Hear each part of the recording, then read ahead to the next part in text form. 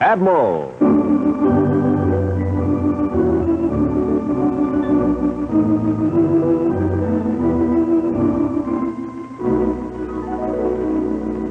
Manufacturer of the world's most powerful television receivers and maker of a complete line of television combinations.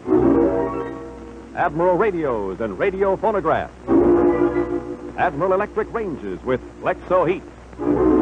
And the famous Admiral Dual Temp and conventional refrigerators. Presents Lights Out.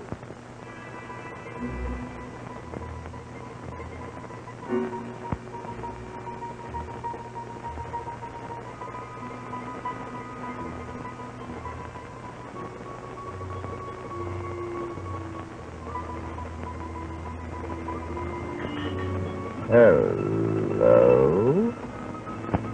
Tonight, the air is electric with excitement. An eager audience is packing the theater, anxiously awaiting the return to the footlights of Carlton Dane, the great actor, after 10 years' retirement. The play is Richard III, but the audience will see much more than Shakespeare tonight.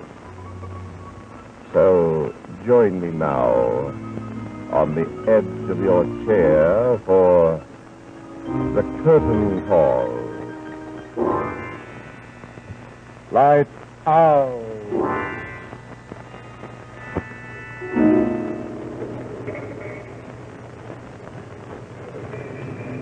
Carlton Dane? How long has it been? 8, 10 years? 10 years exactly. And they said he'd never act again. I thought you knew all about that. He's the greatest living American actor. And you always say after 10 years, he's better than ever. Really? I never saw him. Oh. Who was it? His wife? No, she was an actress, too. Oh? She killed herself. It was all over the papers.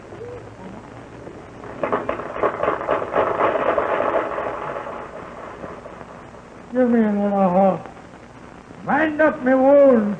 Oh, have mercy. Case over. Oh, I did the dream. Oh, cruel conscience, how dost thou afflict me? The lights burn blue. 'Tis now dead midnight. Oh, cold, fearful drops stand on my trembling flesh. What? Do I fear myself? There's none else by. No one but me, Carlton. No one but Alexis. Richard loves Richard. That is I am I. Is there a murderer here? Yes, Carlton. There's a murderer here. No! Yes. I am. Then fly. What? From myself? Great reason why, lest I have revenge. What? Myself upon myself? Yes, Carlton. Revenge. My revenge, Carlton. Revenge for Alexis. I love myself. Yes, you've always loved yourself. But there's been murder done. Remember? Your wife's murder, Carlton. My murder. Alexis, you're dead. You're dead, dead, dead.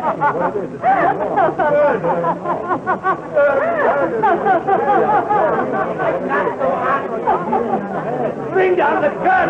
Bring down the gun.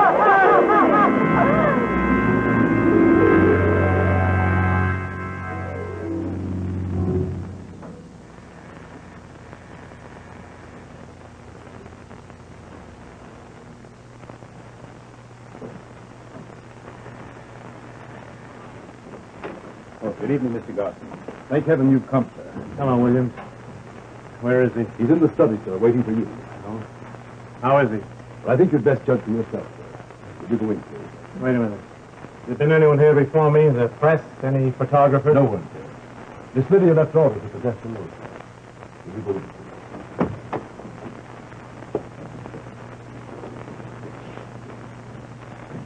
Carlton? Carlton, where are you? I'm here, Peter.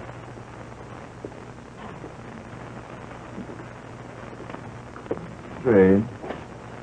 I was standing on the balcony just now. It seemed but a step to the pavement.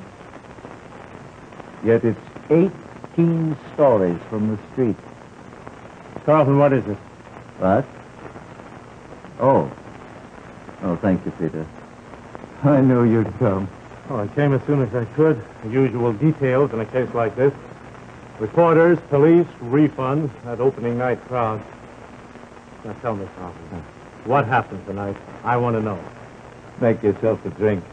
You tell me, huh? Well, what infamous fabrication did you manufacture for the press, huh?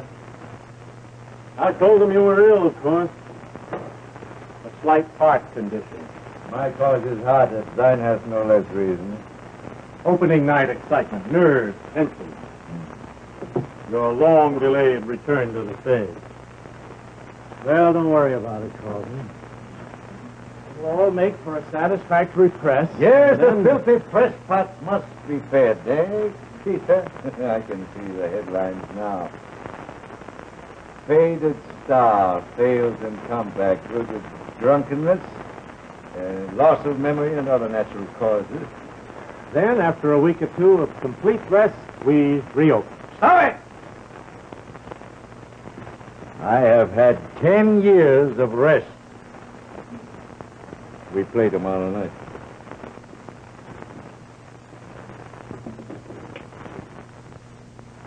What is it, Carlton? What happened tonight? I'm sorry, Peter. 20 years we've been together. 20 sad and glorious years of theater and triumph, of tears and heartbreak, and madness, too. I couldn't have made it alone. We've met disaster before, Carlton, much worse than this. Now, what happened tonight? I've got to tell you, Peter. I've had it locked up too long. You've been my friend, Peter. You love me, no? You won't hate me, will you? I've got to tell you. About tonight, yes. Yes. Alexis. I saw Alexis. Alexis? But Carlton... I know, sounds mad, doesn't it? Carlton Dane, the last of the mad Danes. Not the melancholy Danes, Peter. The mad Danes. Malcolm Dane, my father. He drowned himself in a torrent of drunkenness and debauchery. Christine Dane, my mother, she was driven to insanity and death. Trying to assemble the fragments of a distorted mind and heart. Alexis, my wife, the jewel of her generation, the loveliest, the most hauntingly beautiful, the most untalented actress on the American stage. Alexis was a suicide. No, Carlton. There was murder done. Remember. Murder, Carlton. Help! My murder. Help me! Murder, Carlton. My murder. Murder, Carlton. Carlton, you're very ill. No, I'm all right. It's Alexis. Alexis said I was a murderer. You'll be my friend now. Say I'm not a murderer. Oh, are you all right? Oh, of course, Lydia, my child. Quite all right. You said you wanted to be alone until Peter came. Thank you, Peter, darling, for coming. What would we do without you? Well, you'll have to do without me tomorrow night. Carlton insists that he's well enough to go on. Carlton, do you think you ought? Do you think I ought? Listen to her, Peter. Our first appearance in New York together. Carlton and Lydia Dane, for the first time in Measure for Measure. while they leave it up, my dear, you'll be magnificent. Peter, I give you Miss Lydia Dane in the Immortal Isabella. Miss Lydia Dane. There'll be a star born tomorrow night, Carlton. A beautiful girl. A fresh and brilliant talent. You know, the public rather fancies itself a star maker. But for you, Lydia, the sudden rush to fame. The unexpected rush to fame.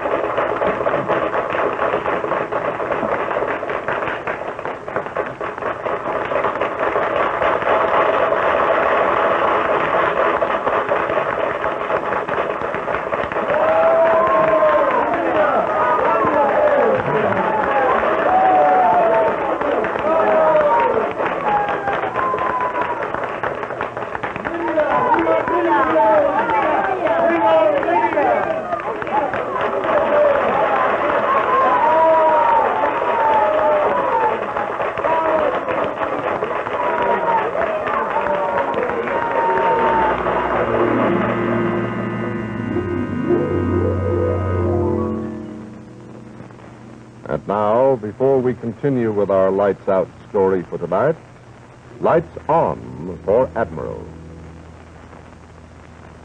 Of all the pictures in your home, which do you look at the most? Moving from room to room, I suppose it's difficult to say. But not in this home. Here, the answer is easy. It's the one on their television screen. The big new Admiral 20-inch picture that brings such a full measure of enjoyment to all the family. Here's the picture that's the envy of the engineering world. The one that meets the real test of outstanding performance. It's clear, even close up. Let's go behind the screen to see how Admiral gives you the finest picture in television. First, pictures are sharper because of finer focusing and finer definition, made possible by Admiral's new Flexomatic Focus Coil, exclusive with Admiral. Second, they're brighter because Admiral's revolutionary new rectangular Dyna-Ray tube gives you the whitest white and blackest blacks ever obtained on a television tube. Third, they're clearer because Admiral's unique high-powered circuits deliver up to 50% more picture detail. Yes, sharper, brighter, clearer. Clearest picture of all in the new Admirals for 1951. And with it all, there's the powerful compact Dynamagic radio unit with triple play phonograph for any size, any speed record. Yet with only one control, so simple even a child can operate it. Ask your Admiral dealer for a free home demonstration of this beautiful 3-foot theater. Thanks to Admiral's famous directional rotoscope antenna, there's no installation necessary. Just plug in and play. Your Admiral dealer is offering a liberal trade-in allowance on your old 7, 10, or 12-inch set. See your Admiral dealer and start enjoying big screen television in a 20-inch set made by Admiral, manufacturer of the world's most powerful television receiver.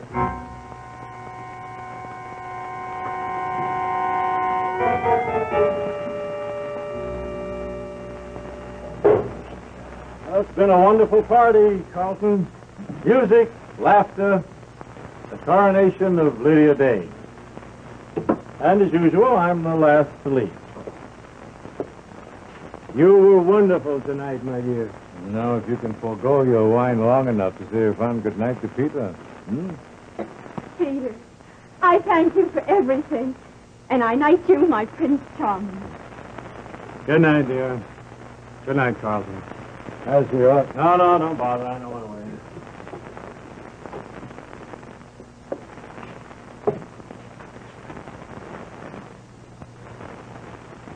You should be very proud, Carlton. Tonight another Dane reached the heights. See that she gets a good night's rest. You too. Good night, Carlton. Good night. Good night, William. Good night, sir.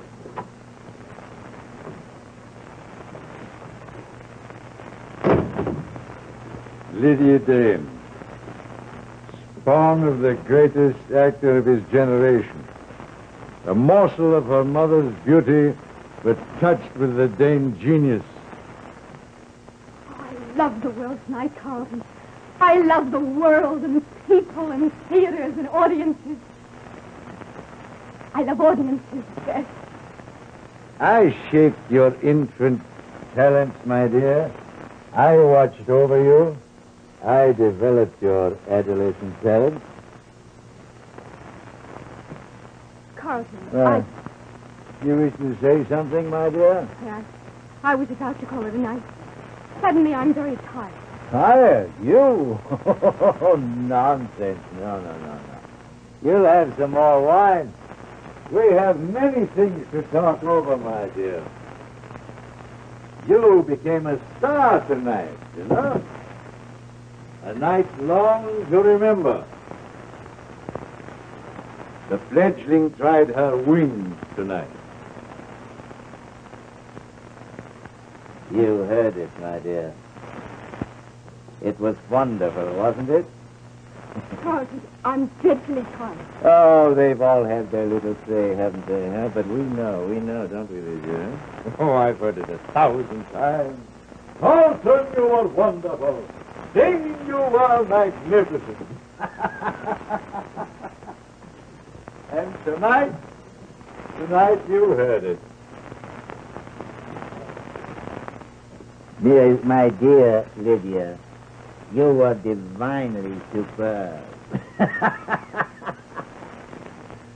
You think you were superbly divine, my dear? Carlton, you're drunken and tired.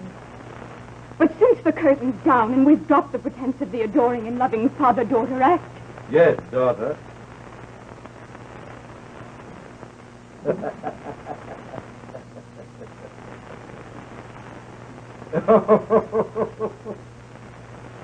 Tonight was mine. You can never take it away from me. No. You're right, you know. I was on my own tonight. I was free tonight, free for the first time. Yes, it was all your bag of tricks, but I earned them. Oh, how I earned them. They're mine now, Carlton. What did Madame Bernhardt think of me tonight? Was I superbly divine? You were perfect, of course. You always are. No, don't be rude, Lydia. I was perfect, Dave. Oh, now, please, sit down. You're tired. Very tired, don't you remember? Sit down! Oh, that's better, don't you think? What do you want, Carlton? Want? Why should I want something? Oh, did I tell you that I liked you? Yes, I liked you very much. I thought you performed very nicely. Very nicely. Adequate, but nice. Now you've said it. Are you happy, Carlton? Is that what you want? You reminded me of Alexis tonight. Poor dear Alexis. She couldn't act. And is this the same delirious joy you got when you mocked her? Your mother was a fake. But she was beautiful. Beautiful. Oh, yes. They loved her beauty. And you hated her for that, didn't you? Just as you hate me. As you hated anyone you thought you loved. Well, I loved her. Yes, you loved her, but you never knew her. She was stupid and she was beautiful, that's why. I loved my mother. Why? She was cold and hollow and empty. She was beauty without fire. She was kind, generous, and good.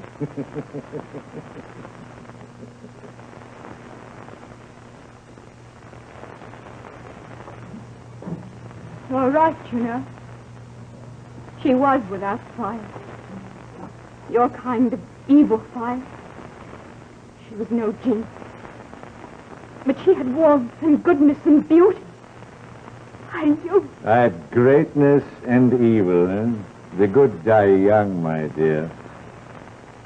You know, Alexis didn't love me. I loved her. But, I worshipped her. But Alexis didn't love me, so she had to die.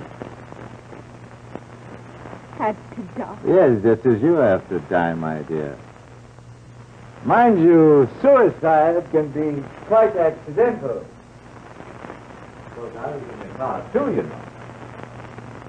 Yes, I know. Yes, but you didn't know that I was driving the car, did you?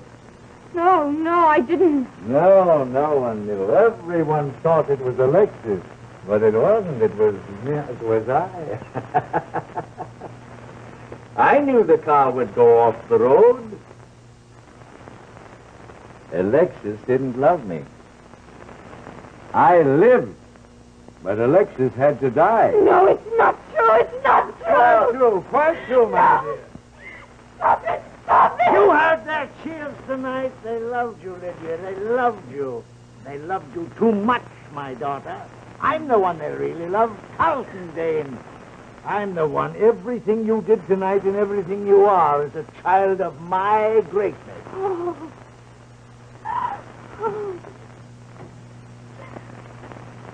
You are absolutely mad. I was magnificent tonight. They loved me. You said it, Carlton. They loved me. And you killed me for that, didn't you? Just as you killed Alexis. They loved her too much, didn't they? I loved Alexis, but the crowd loved her too much. And so she had to die. So love was a hate, Carlton. No. Yes, Carlton, yes. An evil, rottening madness that kills. Yes, I heard their cheers tonight. They cheered for me, Carlton, for me. Not for you, but me, Lydia. I'm the one they really love. You killed my mother. Just as you killed me. No, Carlton, no. I'll tell Alexis I know. I'll be with her. We leave you to die alone, Carlton. All alone. Alexis!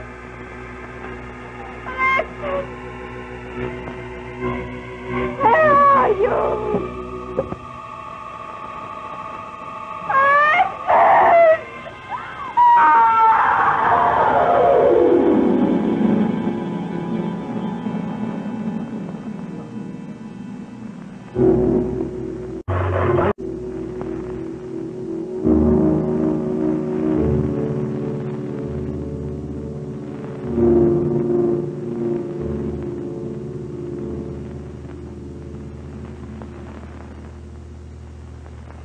Well, it's been 6 weeks, Carlton.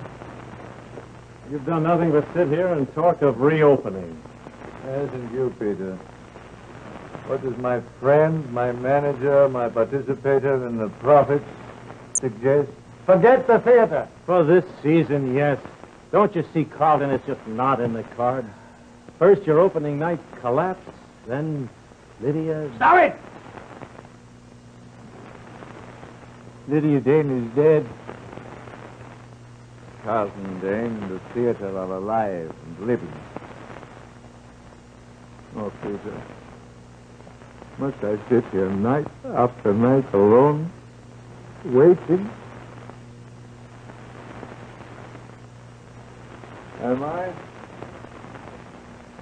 I to die? Carlton, listen to me. Peter, you love me? You're still my friend? Yes, of course. Then you must understand what I said to you that day. Alexis said I was a murderer. Lydia believed her. Now Lydia's with her. Carlton, you've got to stop torturing yourself. They'll torture me. They'll come back for me. Carlton. Carlton. I'm all right now, Peter. You must go. Good night, Peter. Whatever you say, Carlton. Huh. Don't bother, I'll let myself out. Oh, about the theater, we'll reopen in 2 weeks. We'll talk about that tomorrow. We'll have to find a replacement. There'll be no replacement. But Lydia... No, there'll be no replacement. Good night, Peter. Good night, Carlton. Yeah. And Peter, would you mind telling Williams he may go to bed? Thank you. Good night.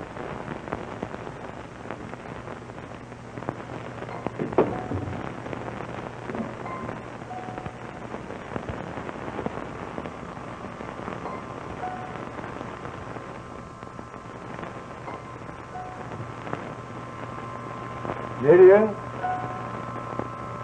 Lydia, where are you? Lydia! I'm here, Carlton. He's gone, Lydia. I sent him away. What is it? Why did you come back? I've seen Alexis, Carlton. Where are you? Lydia, I can't see you. I can't see you. I'm here, Carlton. Right here. Oh. Just another step. Another step. Alexis is here, too. And your audience, Carlton. Can't you hear them? Don't you love us, Carlton? Oh, yes. Give me your hand, Lydia. Help me. Just one more step. One more.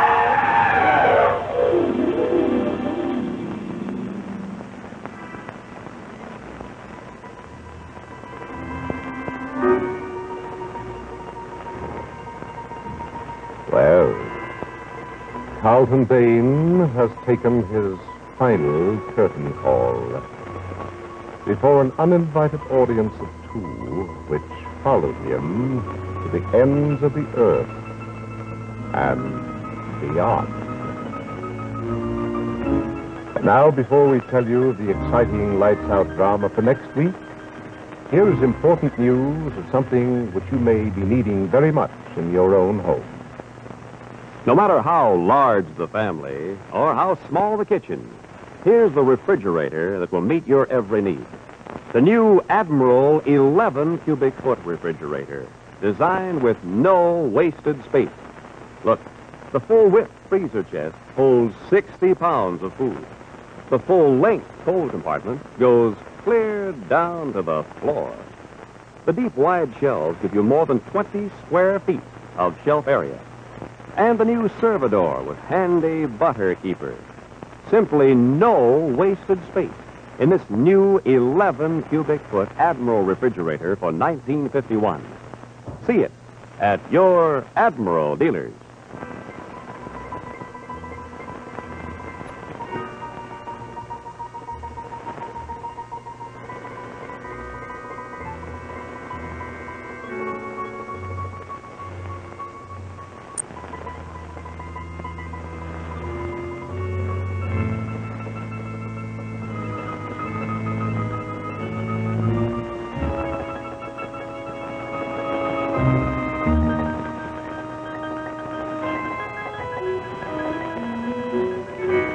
Join us again on Lights Out next Monday night, when your Admiral dealer will present Robert Stack in an unusual Lights Out tale entitled Strange Legacy.